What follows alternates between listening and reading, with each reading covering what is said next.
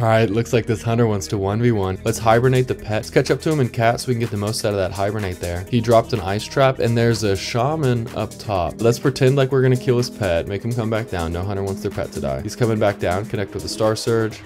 Get some dots on him. Gonna go ahead and get him in a root. He feigned death. We got the feigned death out of the way. Back into moonkin form.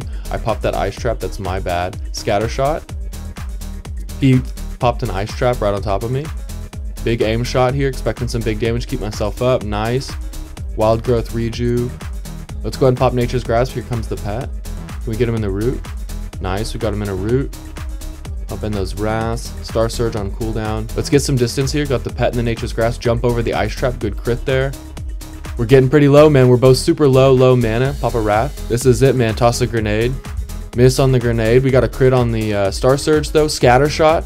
He's setting up an aim shot, man. Next hit wins, and we got him, dude. GG, man. That was a good fight, dude.